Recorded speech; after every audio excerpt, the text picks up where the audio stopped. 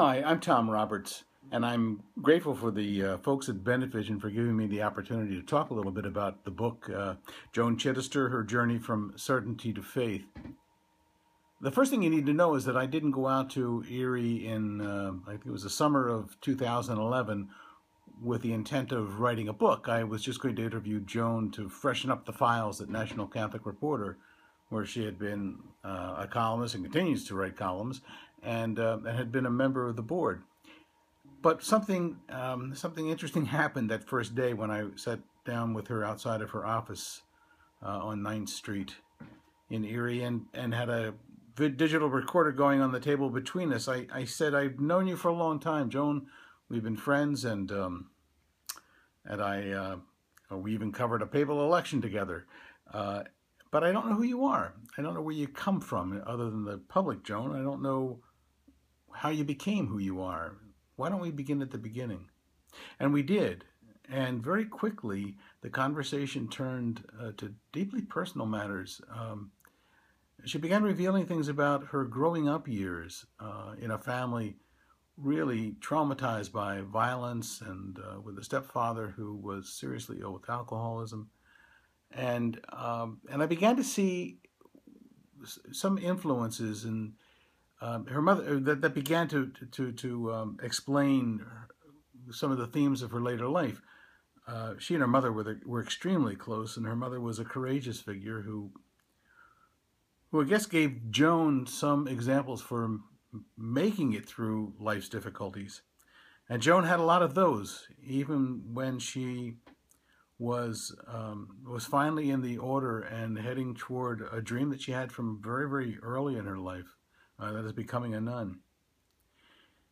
Our interviews continued for, well, the better part of that week. They continued for the next 3 days. We spent hours interviewing, and I came away with, probably 200 pages of text. And then we continued doing interviews by Skype and by phone over the next few years. In the end, I guess what I learned was the picture that filled out was somewhat counterintuitive to the public character of Joan, or caricatures at times. I found out that this was a story of deep fidelity and real perseverance, both within the institution of the church and the incredible community called the Erie Benedictines. I learned that as strong a person as Joan is, and as powerful an individual speaker with the platform she has, she doesn't exist if the Erie Benedictines don't exist. They are inseparable. Her life is inseparable from them, and vice versa. And I guess I learned also that this was a story of tradition. I know she's often called the dissenter, but Benedict is her touchstone on all of these issues. And the years of prayer, of reciting psalms, of interpreting the Benedictine rule, one of the oldest traditions in Christendom, really keeps her anchored in the deepest wells of Christian and Catholic tradition. And it's out of those deep wells of understanding that she not only remains faithful, but derives questions that I think are really important for not only the church, but also the wider culture. And finally, I understood at a more visceral level than ever the need to keep pressing the issue of women's place in both society and the church.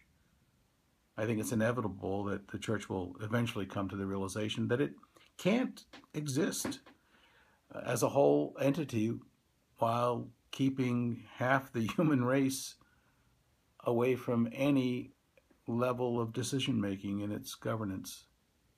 It just doesn't make sense, and I think it suffers from that. But there's also lots of moments of real insight and modeling of what church should be. And I hope if you come to this book that your encounter with Joan in the pages is as rich an experience as mine was trying to tell it in a faithful way. Thanks for giving me this time.